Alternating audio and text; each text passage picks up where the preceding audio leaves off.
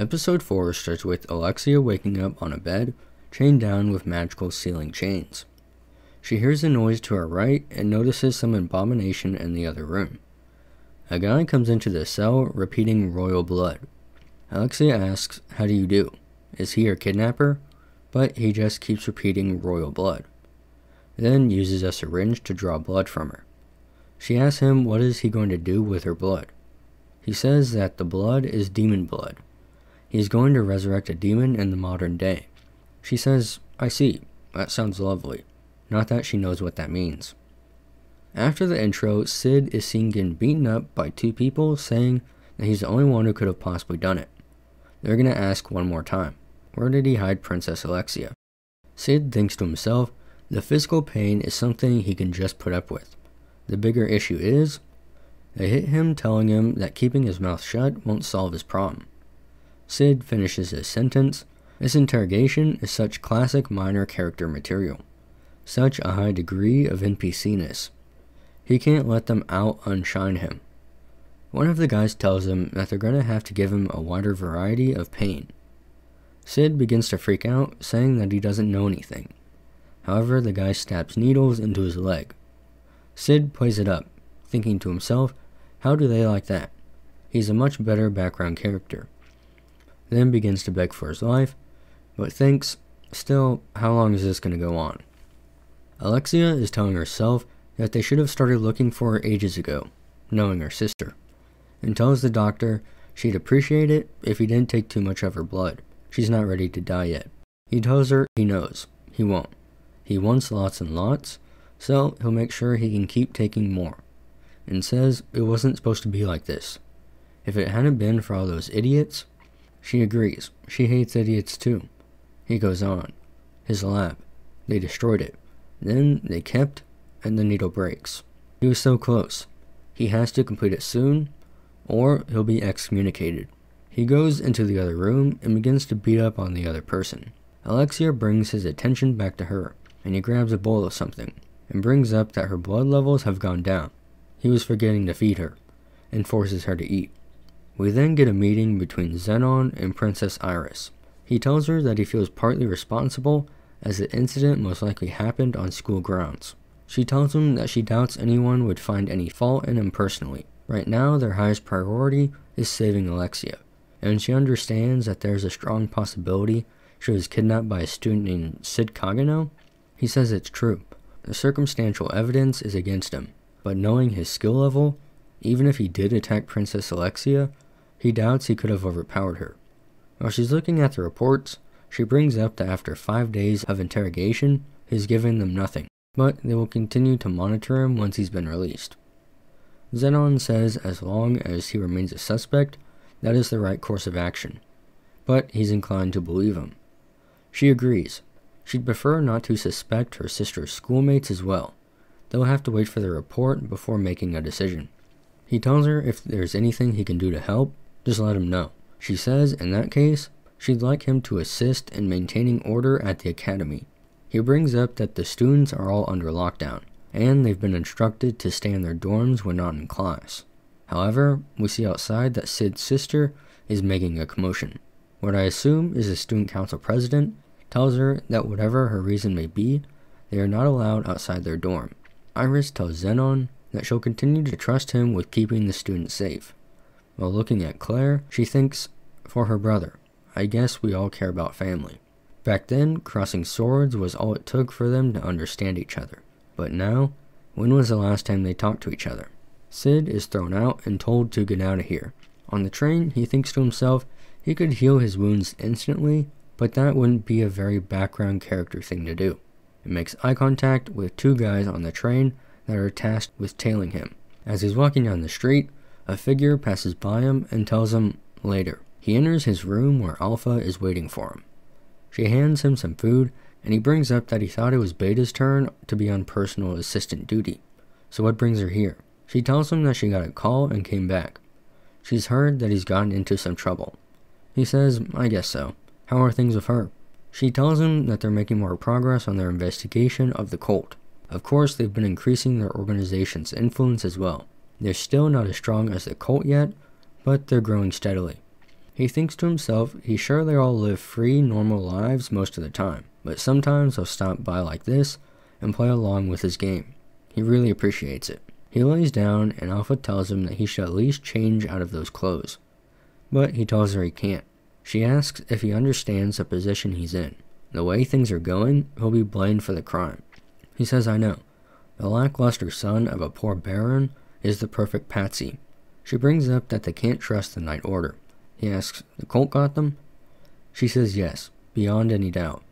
It was the cult who kidnapped the princess. The royal family has a higher concentration of hero's blood in their veins, and doesn't know why he was cultivating a romantic relationship with Her Highness. He tells her that he doesn't think any romance was cultivated. She says, I know. He carries a heavy burden on his shoulders, but she wishes he would trust them more. He says, I will. She says then, alright. Once they've solved this case, he owes her some tuna king. That was her sandwich. And tells him to lie low for a while. She'll send word when they're ready. Before she leaves, she asks if she can dispose of the people who interrogated him first. He asks why. They were only doing their job. If anything, they deserve a reward. She says, is that so? Well, let her know if he changes his mind. And brings up that Delta's here as well. She's been missing him. We see that Alexia is kind of a husk now. She whispers something to the person in the other cell, but we don't get to hear what she says. After that, Cid is seen moving furniture, saying that he's prepared everything for this day. Vintage wine from the southwest region of French, 900,000 zeni. Glasses, also produced in French, 450,000 zeni.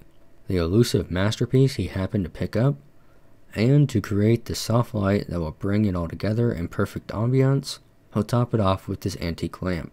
Hunting all those bandits, crawling around to pick up whatever coins he could find on the ground. It was all to complete his Eminence and Shadow collection. And as one final touch, he'll take this letter that just arrived today and set it here. Now he just has to wait. Night arrives and Beta enters the room, and while she's taking it in, he tells her that the time has come. This night is a world of shadow. She says a world of shadow. A night with the moon hidden, truly a fitting world for them, and tells him that everything is in place. Under Lady Alpha's orders, they've gathered all available personnel in the royal capital. Their plan is to launch simultaneous attacks on all of the Fenrir sect hideouts of the Diablos cult scattered throughout the capital. At the same time, they will search for traces of Princess Alexia's magic. Once they find her, they will take her into custody. Gamma will take general command, while Lady Alpha leads the troops on site. Epsilon will take charge of the rear support, and Delta will leave the vanguard and signal the start of the operation. Each unit will consist of, but he stops her by holding up the note and says his apologies to Delta, but he will be playing the prelude. Tonight, the world will know them. The two interrogators are talking to each other, wondering where the people tailing Cid went. Do they have any idea how terrifying this organization can be? Then they notice that Cid is walking down the stairs and throw one of Alexia's boots at him. Then ask, what is he doing with one of her boots? There are traces of her magic all over it. They pull out their swords and tells him if he would have just talked, he could have spared himself a lot of pain, and tells him that he's under arrest for kidnapping the royal princess Alexia. However, Cid kills one of them and cuts the arm off the other. He starts to say, don't think you can get away with treating the Night Order like, but Cid tells him no worries. By the time the sun is up, this will all be over. Some guy is giving Iris a report that the situation is complicated, but they've been able to identify at least 8 locations. They've confirmed that the destruction is being perpetrated by an organized group. She tells him that she wants the security team to focus their activities around the school. She's going to the front lines. The doctor bursts into the room, saying it's all ruined, and brings up that he made a prototype. Now, even this defect can make itself useful. She tells him, I wouldn't do that. However, he does, and the defect becomes huge and kills the doctor, then sets Alexia free and breaks out of the facility. Alexia frees herself from the shackles and grabs a sword. As she's leaving, she runs into Zenon, telling her that he can't have her running out on them. She asks, what is he doing here? He tells her that this is his facility. He's funded that man's research. She says what a relief. She always thought he must not be right in the head. It looks like she was right. He brings up that with her blood and his research, he'll be guaranteed the 12th seat in the rounds, the highest ranking knights in the order. It comes with money and fame that doesn't even compare to what he has now. Actually, Iris would have made a more fitting offering, but he'll have to do with her. She attacks him, and he says, my bad. He forgot that she hates being compared to her sister. The exchange blows for a bit. He tells her it's better than usual, but she'll never be more than a fencer ordinaire. She attacks again, but he completely overpowers her, then punches her, saying that she'll never be like her sister. She's coming with him. We see that Cid is walking down the hall that they're in. Zenon says a man clad in purest black. Cid stops and introduces himself as Shadow, he who lurks in the shadows in order to hunt the shadows. Then the episode ends. Some personal thoughts. I really enjoy watching this anime. It's like fun cringe. Cid is basically LARPing as like an edgelord, yet the rest of Shadow's Garden actually buys in and believes that he's like a supreme being, kind of like Overlord, you know. I'm glad the girls are back. I think they add a lot to the story. Hopefully we'll learn more about them. I'm looking forward to the fight between Cid and Zenon.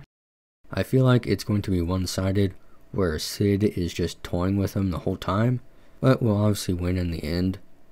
Beta mentioned that they will take the princess into custody, so I wonder what that means and what they want to do with her. And I'm also curious if he will reveal to Alexia that he is Cid.